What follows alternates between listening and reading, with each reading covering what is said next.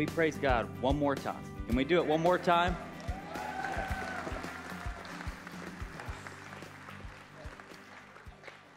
I've got to tell you something. I know you think we coordinate all of this stuff, and we don't. For those of you that don't know, if you could just take a guess at what's being preached today. Let me give you a hint. It's the baptism of the Holy Spirit.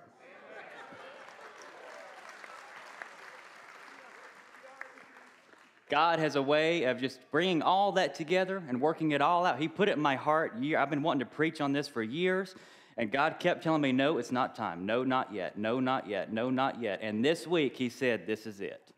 So here we go. First off, really quick, I just got a note that Miss Marlene, many of you guys know her, her daughter had a stroke and is in Georgia and asked for us to be praying for her. So we're going to pray before the service starts. We'll be praying for her. So just keep her in your prayers. So let's go ahead and pray now. Father, I thank you for your presence, the manifestation of your presence that is already here. God, I thank you that you set things in order. You orchestrate things far above our ways. And God, I just thank you, God, for just being an awesome God, for being present here. God, we ask that your spirit would not dwindle, God, that it would continue to grow in this service today. God, we have not seen anything yet. What you're going to do at the end of this service is going to blow us away. I have faith, and I believe that's what you're going to do. Father, we lift up Miss Marlene's daughter. God, we just ask, Lord, that all the bleeding would stop. God, we ask that you would heal her brain right now. Touch that part of her body right now that's causing her to have these strokes. God, we ask for the oxygen to be able to flow to her brain right now. Let it flow, Father, in Jesus' name. And Father, we also ask you, Lord, to use me as your vessel. God, pour into me so that I can pour out to your people. In Jesus' name, amen and amen. There's a story of a young man. Everything was going great in his life. He was getting ready to graduate from high school and just got a scholarship to earned a scholarship for Bright Futures. Many of you guys have heard of that, to go on to college. And everything was great. And his father decided, you know what, I'm going to bless my son. He's got good grades and all of that. I want to bless him. I want to buy him a new truck for a graduation present. So they went out. It was a Saturday morning. They went out and they went to several different dealerships looking at vehicles, trying to pick out and decide what he wanted and all that kind of thing. And how many of you guys know that a day can start out ordinary but can turn to tragedy like that? Went on throughout the day. They decided to stop for lunch, and they stopped for lunch, and everything was great. They went home, and mind you, it's Saturday, so men in the house, help me out with this. What do we do on Saturday afternoons? I heard a few of them. We take a nap. And if you're serious about your nap time, you get in your recliner, and you put on a Western, because Westerns just put you to sleep like that. I don't know what it is, but they just do it. Well, that's exactly what this young man's father normally did on Saturdays. And typically what would happen during this time is he knew that his father was going to take a nap, so what would he do? Their house was 2 stories, and so he would go upstairs, do homework, play a video game, play around while his dad took a nap in the living room. But this time he got to the first step of the stairs, put his foot down, and the Word of God spoke to him and said, "Not today. Stay downstairs." And he thought, okay. So he sat down on the sofa, and about 30 minutes later, he was figuring out exactly why God told him, don't go upstairs. About 30 minutes later, he found his father hunched over in his recliner and asked him, what's going on? And he said, I've got immense pain in my chest and my arm. I don't know what's going on. He stood up and walked around and was feeling better, but still wasn't 100%. Went outside to get fresh air. Still didn't work. And his father looked at him and said, what do you think's going on? And the son said, it sounds like, because he took health science classes, it sounds like you're having a heart attack, and I think we need to get you to the hospital. And so ended up getting him to the hospital, did an EKG, and they find out that, yes, you've had a massive heart attack within the last hour. And they rush him back to triage. His son is blown away. Everything was great. And just in a blink of an eye, everything turns. Just like that dramatically. How many of you know that's how life is sometimes? Life dishes us things that we can't prepare for, we don't foresee. But the amazing thing is the Holy Spirit's right there and says, hush, peace, be still. Be still.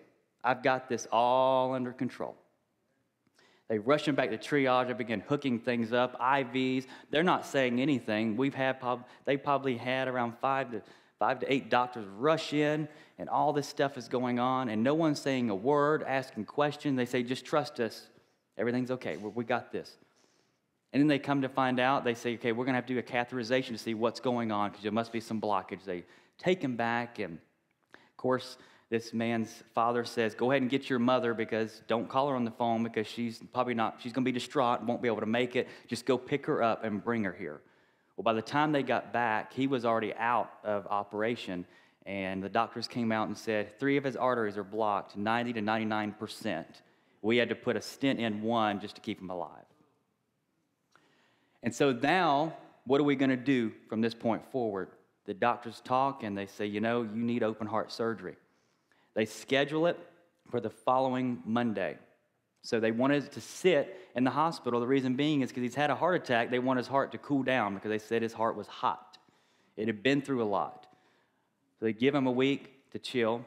And then Saturday morning, this son and his mother are getting ready. It's about 7 o'clock to leave their house to go to the hospital where he's at.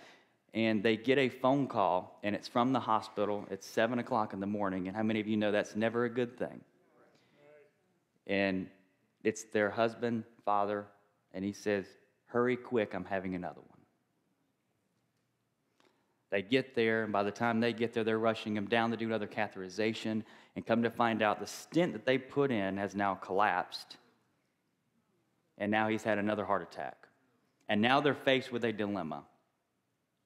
The doctors pull in the son and the wife, and they say, here's what we're dealing with. His heart is hot. That's why we were trying to wait before we did surgery. But now he's had 2 heart attacks. If we wait, he will die. He will have another heart attack, and that will be the end. If we do surgery, there's a 50-50 chance that he may not wake up. What do you want to do? And they're looking now at the wife and the son saying, you make the decision. They decided, well, we're going to put our faith in God. God's going to come through, do the surgery. They did the surgery, and he came out, and they come in to see him in recovery, and he's as white as a sheet. And they begin to question, did we make the right call? How many of you have been there in those situations? And on the other side of something, you question, well, God, I thought I heard you, but was this really you? On the way home, the son is driving from the hospital, and of course, he's pouring his heart out to God, saying, God, why have you left me? Why have you forsaken me? What is this?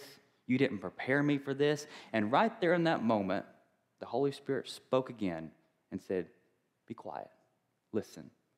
And on the radio at that exact moment were these lyrics. This is where the healing begins.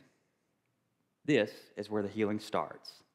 When you come to where you're broken within, the light meets the dark, the light meets the dark. The name of that song is Healing Begins. Have you ever experienced a time when your life intersected with someone else and they seemed to know exactly what you needed to hear at exactly the right time? You may not have ever met them, but it seemed like they had known you for your entire life. Have you ever witnessed another Christian that seems to have this amazing gifting? They walk up to someone and completely read their life story. Their prayers have power behind them. You feel something jumping inside you when they lay hands and pray on you. Maybe you felt an enormous heat come over your entire body. Have you ever wondered why when they pray, it seems like all of heaven stops and listens? Chances are, if you experienced this, when you are at the end of your rope, like I'm sure everyone in here has been at one point in time, they are the very first ones that you call. Why? Because you know they're going to get through to God. You know they're going to pray. If you're here this morning and any of this rings true for you, this message this morning is for you. Today we're going to look at a passage of Scripture that details the initiation of the Holy Spirit's indwelling and his people as a whole. Before we dive in the passage, I want us to cover some of the context surrounding it. Directly before the passage we're going to study, which is Acts 2, we see that Jesus is with the disciples after he had been raised from the dead.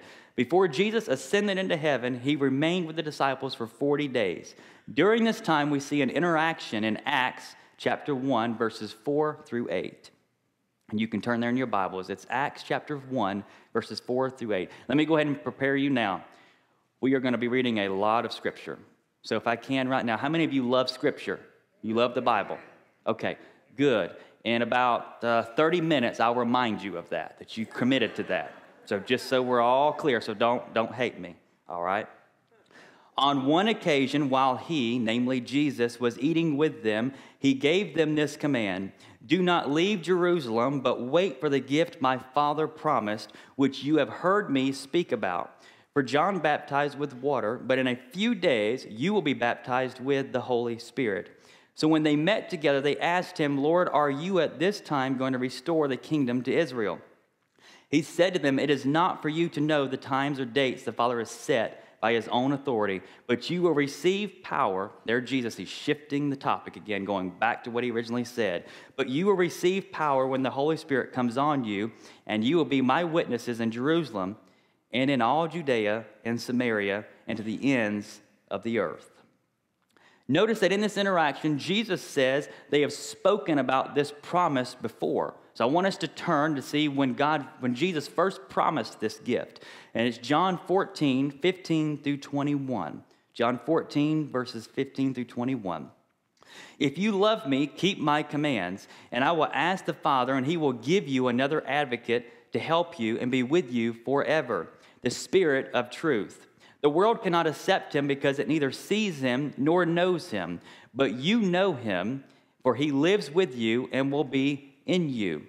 I will not leave you as orphans. I will come to you. Before long, the world will not see me anymore, but you will see me. Because I live in you, you also will live. On that day, you will realize that I am in my Father, and you are in me, and I am in you." So this is why, when we get into Acts 2, this is why we find the disciples waiting in what the Scriptures call the upper room. It's because of what Jesus said right here. Because in Acts 2, Jesus has been taken up into heaven, and Jesus told them, "Do not leave Jerusalem until this promise has come, and it will come on you." The last item we need to explore, and this is awesome, and again, we see it taking place even in the service today. We need to explore the timing that this took place according to the calendar. Because it's really awesome when you look at the timing of everything that God orchestrated to make everything line up just perfect. In the first verse of Acts, it is recorded that this took place on the day of Pentecost. The day of Pentecost was an annual feast celebrated on the day after the seventh Sabbath after Passover, according to Leviticus 23, 15 through 16. Now, I'm going to be honest with you. I'm not going to turn to Leviticus. How many of you love to read the book of Leviticus?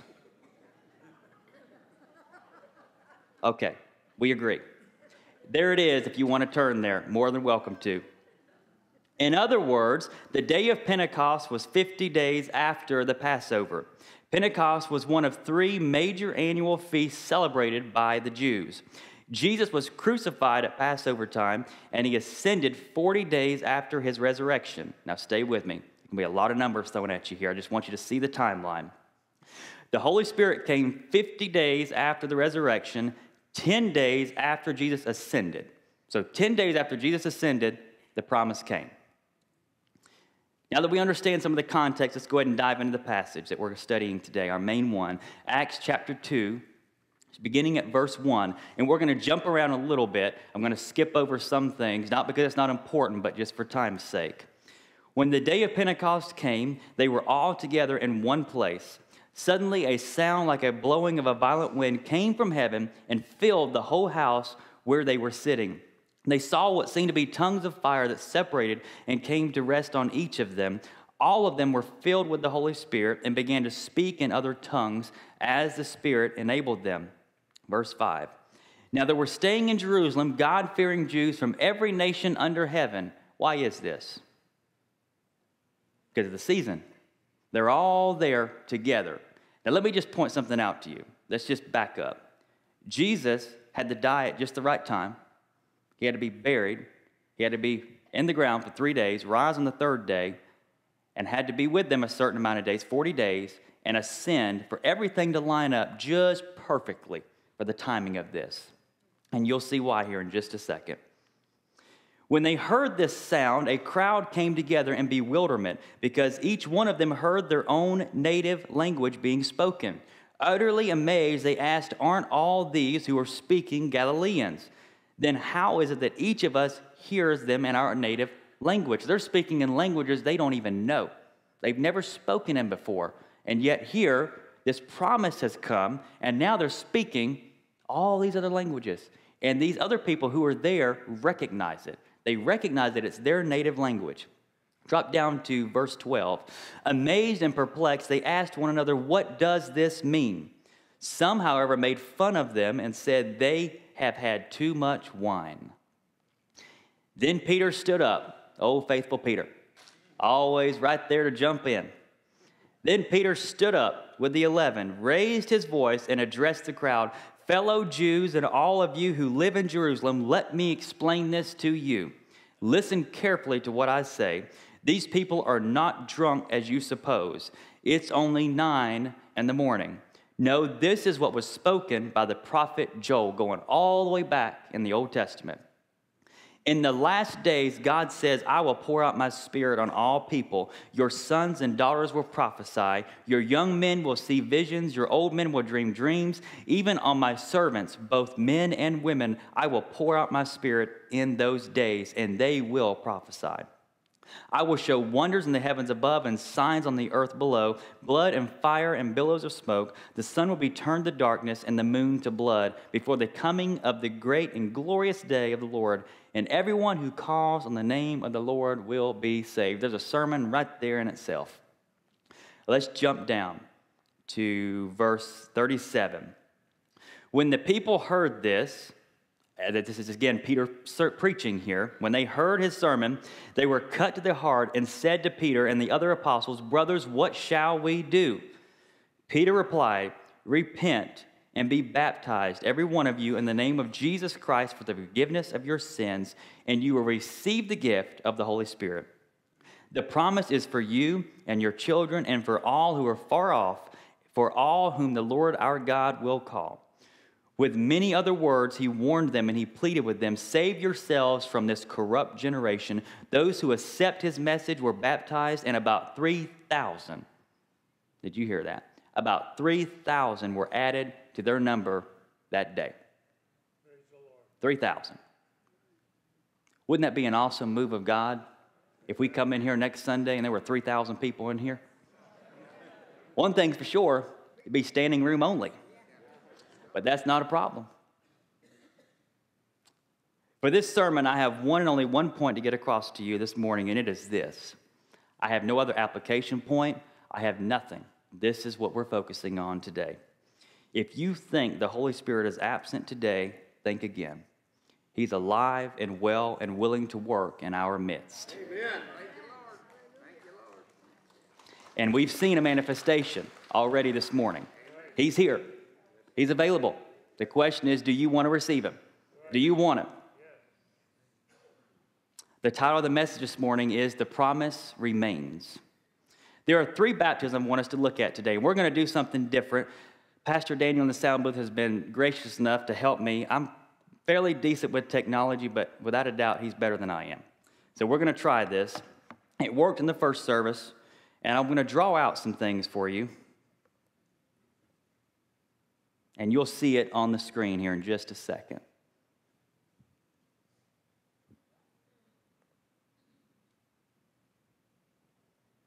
Try this again. There we go. Did the same thing in the first service. All right. We want to talk about 3 baptisms here. And we're going to go through the scriptures and we're going to see that clearly there are 3 baptisms available to us. The first one is the Holy Spirit baptizes us in Jesus. Now, what is that? That's salvation.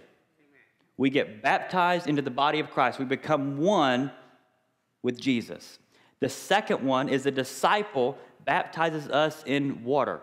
What is that? That's when we get water baptized. That's when we're all familiar with. We don't think about salvation as a baptism, but it truly is a baptism. You're being baptized. You're saying, I'm going to leave my old self behind. And that's what you're saying up here. You're just saying it publicly in front of everyone. The third one I want us to focus on, and this is the one we're going to focus on mainly today, Jesus baptizes us in the Holy Spirit. So many people, they stop right here at this one, right here. They say, I got what I need. And you're right, you'll get into heaven. But let me ask you something. If there was something more, if I said, I'll give you $20, I'll give you $100, how many would be foolish enough to say, oh, I'll just take the 20? I mean, I know I'm getting real simple here, but that's exactly what we're talking about. We're just going to make it really simple. I'm very simple-minded. That's exactly what God's offering us today. He's saying you can have this or you can have this. I don't know about you, but if the Holy Spirit comes in my life and he promises to make my life just a little bit easier, not perfect, but a little bit easier, I want all of them I can get. I want all of them I can get. Now, here's the thing I want us to notice. I wanted us to notice the difference between the first one and the third one. This first one here, because so many people get confused by this, and this is the key here. This here is a baptism of. This third one right here is a baptism in or with. I'm a grammarian. I love to, whenever someone says something, I listen exactly to what they're saying because words count. And the way they say it counts. And so what I want you to see here is that if I were to ask you, have you received the baptism of the Holy Spirit? In other words, have you received the baptism that the Holy Spirit performs, namely salvation? Many of you today would hopefully respond with, yes, that's salvation. So we got number one. When you get saved, the Holy Spirit baptizes you into the body of Christ. But the Bible also talks about the baptism in or with the Holy Spirit. This third one right here. And that's what we're going to focus on today. Now, what I want us to do is I want us to jump around in some scriptures and see this in action. So let's jump to Matthew chapter 3, verse 11. And this is John the Baptist speaking here.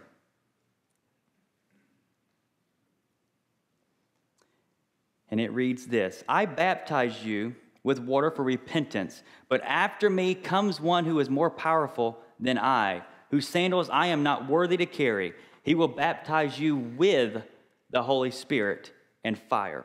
Notice very carefully. He will baptize you with the Holy Spirit. Now, I want you to remember in your mind 1 Corinthians 12:13. It stated, by the Spirit we are baptized into the body of Christ. Do you notice the difference in language here? We have a difference of language here. And I want you to notice that and pick it up because you're going to see that throughout.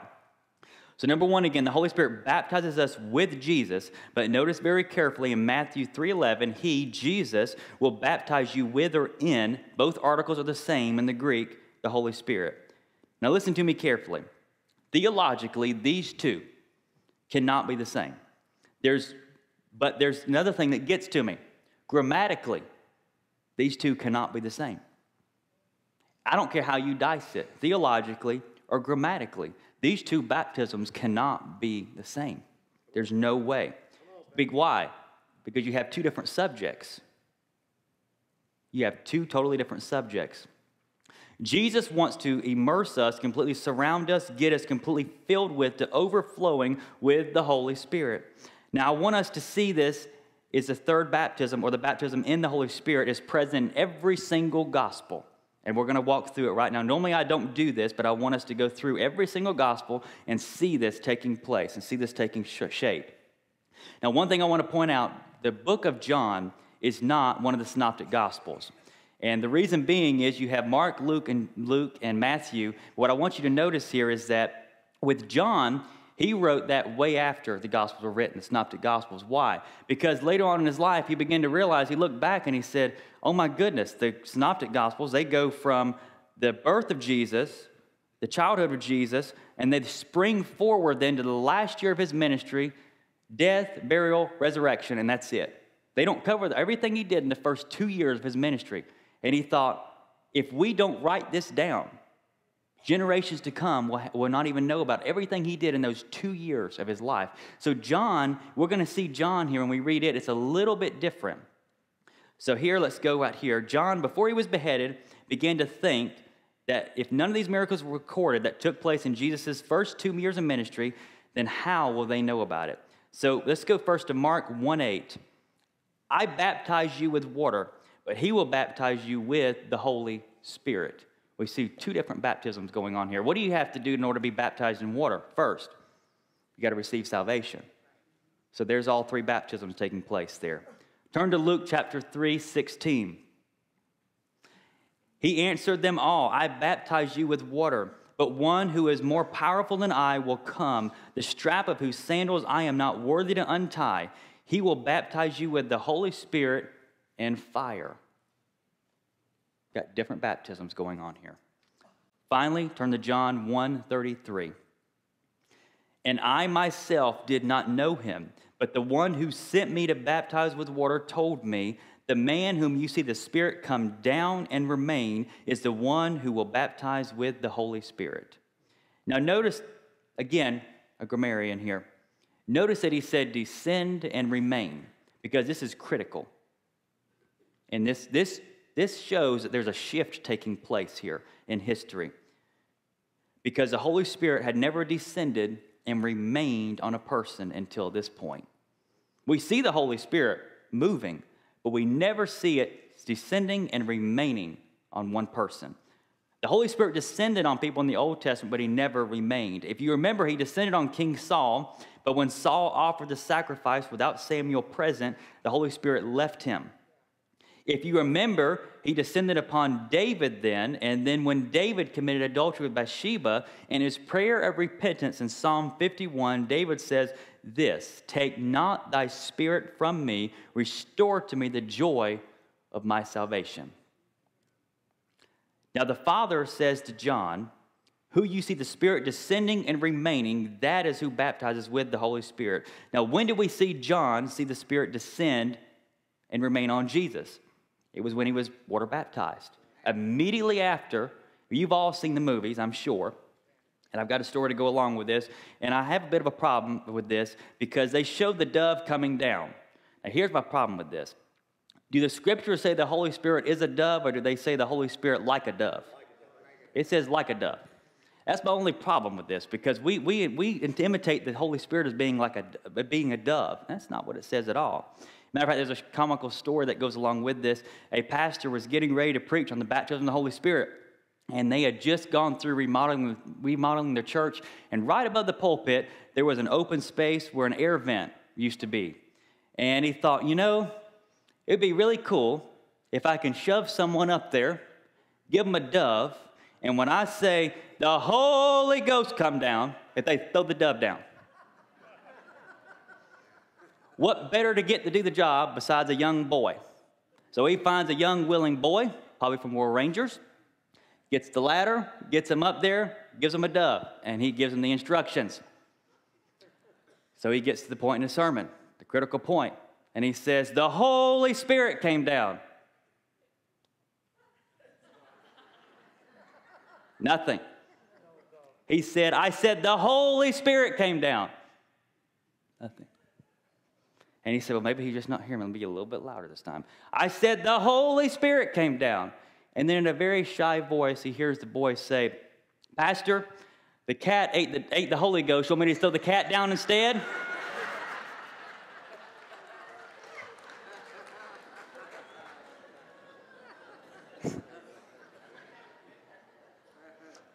You can't make this stuff up. Out of the mouth of babes. So I have a very simple question for you.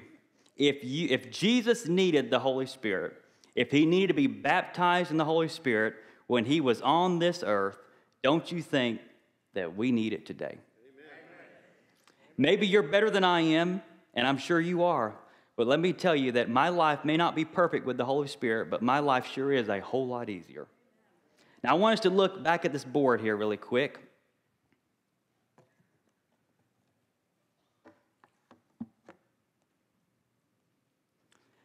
I want you to look at these 3 words that's up here. We have salvation, water, and spirit. That's the three baptisms we're talking about here. Now, real quick, before we look at more scriptures with these three baptisms in it, is Jesus our example? Would you say Jesus is our example? I've got to tell you something, and I'm going to sit here just for a minute. I get really annoyed whenever I see people idolizing themselves after humans instead of their creator. You know that show, Keeping Up with the Kardashians? You know what I would like to see? I would like to see us stop worrying about the Kardashians and start keeping up with God. Listen, there are great people in this world. I don't want to serve them. I want to serve who made them because he's much greater. So if we can just get our eyes off of all this stuff, all these people we idolize, the world will be such a much better place. Anyways, that was free. All right. First off, was Jesus saved? Well, yes and no. Did Jesus have sin in his life? No. So what did he need to be saved from? Nothing. See, here's the deal. Jesus didn't need to be reborn again because he was born right the first time. That's the difference between us and him. So he didn't need to be saved. So he skips ahead. All right? So when we are born into sin because we inherit the sins of our parents. But the awesome thing is we were born again perfect children of God. We had the same standing that Jesus had because of his blood. We are made perfect in God's eyes. I am perfect in my position before God, even though I'm not perfect in my performance because I stand in Christ. So Jesus was a child of God, then he was water baptized, and then he was baptized in the Holy Spirit. So turn back to Acts 1, and I want you to notice this same sequence: salvation, water, and spirit baptisms. This is right after we see the promise come. We see these three things taking place in Scripture. Acts 2:37. When they heard this, they were cut to the heart and said to Peter and the other apostles, "Brothers, what shall we do?" Now I want you to watch for the three baptisms. Here they come. Peter replied, "Repent and be baptized, every one of you, in the name of Christ for the forgiveness of your sins, and you will receive the gift of the Holy Spirit." So here we go. Repent and be baptized. Then you will receive the baptism of the Holy Spirit. All three. Notice, repent, get saved, be baptized, water baptism, and receive the gift of the Holy Spirit. Now let me clarify something before we move on. So many people think, and this is our fault as a Pentecostal church, so many people think that tongues is the Holy Spirit, and it's not. The tongues is simply a gift of the Holy Spirit. There are many gifts of the Holy Spirit, and there's so much confusion with it. Let me illustrate this for you. If I said, "Gator, we appreciate everything you do for us at Oxford Assembly. We're going to throw you a big banquet," and I know that Gator's like me, he's a carnivore. He likes his meat. If you give me a choice between Oakwood ribs and a cake, which one do you think I'm going to go for? Every single time. Hello, Oakwood. Thank you. I got a witness. So if I said, "Gator, we're going to have a banquet for you, and it's going to be just for you, and at this banquet, I'm going to give you a watch. I'm going to give you this watch right here." And we go to this banquet, and it comes time to give him the watch, and then I hand out, and I say, "Here you go, here's the gift of the watch," but I only gave him the minute hand. He would say, "I thought you were going to give me the gift of the watch." And I say, "No, this is a part of the gift. You'll get the other part when you work for 50 more years. You got to keep working, brother. Don't stop now. I don't want to get you too amped up here, too prideful." So many people, they think that the tongues is the Holy Spirit. It's a gift of the Holy Spirit, a sign that they have been baptized in the Holy Spirit. Now, look at verse 39, because this is critical. Many people, I've heard this so much here lately, and this is the go-to scripture that I go to, and I want you to go to this one as well anytime you hear this. Whenever people say that the Holy Spirit was only for the 120 that were present that day, it's crystal clear. I'm not making this up. We're going to read exactly what the Word of God says, and then you tell me what you think. Verse 39 of Acts 2. The promise, what is the promise? The Holy Spirit is for you, that's them, and your children, the next generation, and for all who are far off, for all whom the Lord our God will call. Guess who that is? That's us. This promise is for us today, just like it was for them back then. It's here. It's available, and we're not tapping into it. All right, let's look at Acts chapter 8, verse 12. Philip goes to Samaria, preaches, and let's see if they receive the 3 baptisms. But when they believed Philip, so their salvation, they believed the message he was preaching, as he proclaimed the good news of the kingdom of God and the name of Jesus Christ, they were baptized, both men and women. Now they got water baptized. When the apostles in Jerusalem heard that Samaria had accepted the word of God, they sent Peter and John to Samaria. When they arrived, they prayed for the new believers there that they might receive the Holy Spirit, because the Holy Spirit had not yet come on any of them, but they had simply been baptized into the Lord Jesus. Now, wait a minute. Why would Peter and John, apostles of God, go and pray for these new believers to receive the Holy Spirit if they already had the Holy Spirit? It's crazy. It's like the Bible doesn't know our theology today. It's crazy. Let's look. It's crystal clear. Verse 17. Then Peter and John placed their hands on them, and they received the Holy Spirit. Many, many believers have been saved, been baptized in water, but have not received the baptism in the Holy Spirit. Now, I'd like for us to think about the Old Testament for a minute. The amazing thing is, in the Old Testament, we can see references to the 3 baptisms even there. While our Old Testament brothers and sisters would not have picked up on it, now that we have the full story, we can see it taking place. God was foreshadowing what he was going to do later on. So we're going to go back to the board here just for a second. I got these 3 words still up here: salvation, water, and spirit. Now, I'm going to do something very dangerous. I'm going to draw. In 5th grade, I got a little certificate saying that I was a great artist, and I thought, you'll see here in just a second. I'm going to draw something.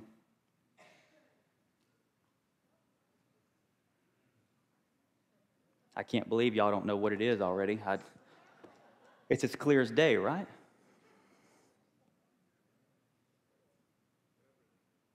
I already heard it.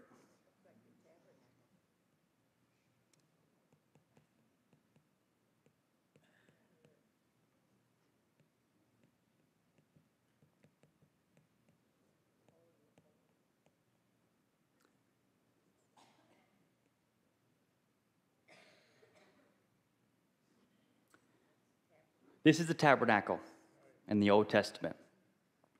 Now, what is this first square right here? This represents the altar. Now, what did they do there? That's where you get the blood of the lamb. Now, out of those 3 words up there, where would that fit in? Salvation. All right. Now, what is this second thing? So they go, they give the blood of the lamb, and they move on to the next step. I wonder what that step might be. That's called a laver. That's where they got washed. I wonder if that might represent water baptism. I wonder where this is headed. Now, what's the 3rd circle there? That's a flask where they had oil. They were to put that on before they went into the holy place and the most holy place. That's spirit baptism. Can I tell you something? This is what I see. I see people coming into the church, and they're told, you need to get saved. They go, okay, I'll get saved. They go through that process, and then they're told, okay, now you need to get water baptized. And say, okay, I can get water baptized. That's simple. I mean, you just dunk me under water. That's okay. I'll do that. And in this 3rd one, they're told, you need to get baptized in the Holy Spirit. And they say, I don't know. I've heard some things about that. You know what I'm going to do? I'm just going to go around. I'm going to go right on into the presence of God. Can I tell you something? We don't go into the presence of God under our rules. We go under his presence and his. We need to stop acting like God and skipping parts that he says we need to go through. We don't go into the presence of God under our rules. We go under them in his. Now that we understand that,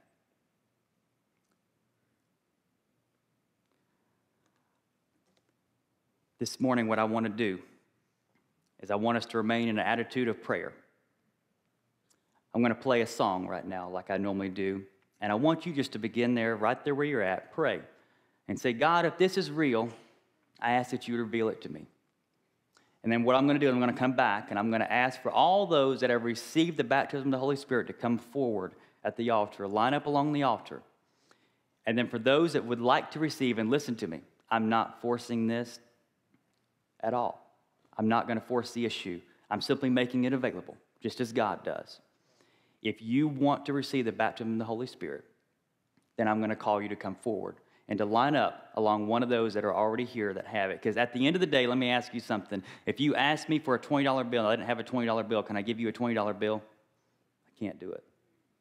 That's why I'm asking for those that have received it to come forward to pray for those that want it. So remain in an attitude of prayer right where you are and pray for God to reveal to you if this is true or not. If those that have received the baptism of the Holy Spirit would come forward and line up along this altar. Now, I want to say something very quickly. Do not be discouraged today if you do not receive the baptism of the Holy Spirit. I'm going to tell you a very quick story. I know we're running over. Very quick story. My grandmother, who passed away January 15th, told me this story. Whenever she received the baptism of the Holy Spirit, she went to a Pentecostal church, received the salvation, just knew something else was there, was available, and God impressed on her to go to a Pentecostal church. She went there on a Sunday night, and they talked about the baptism of the Holy Spirit, just as God would have it, perfect timing. She went down forward, was prayed, nothing happened. She sought it for a year. Nothing happened. And she thought, something must be wrong with me. And then when she least expected it, a year later, she was cleaning her bathroom, not praying, not doing anything. She began speaking in tongues, was baptized with the Holy Spirit in her bathroom. No lie. Now, if you are here and you have other obligations to go to and you're not going to come down forward, you are dismissed. Don't feel like you have to remain here. But I want this to remain reverent for those that are here that want to receive the baptism of the Holy Spirit. So first off, those that are here that have received the baptism of the Holy Spirit, I'd like for you to find someone who has not and to begin praying for them. And we're going to believe God for an outpouring of his Spirit. That's what we're going to do this morning. If you want something different, you have to do something different. And if you want more of God, God's here and he's available. He's at this altar. All you've got to do is cry out to him. And he'll give it to you. That's the problem. We're not thirsty anymore. We're not thirsty. We just go through the robes. So if you're here today and you want to receive more,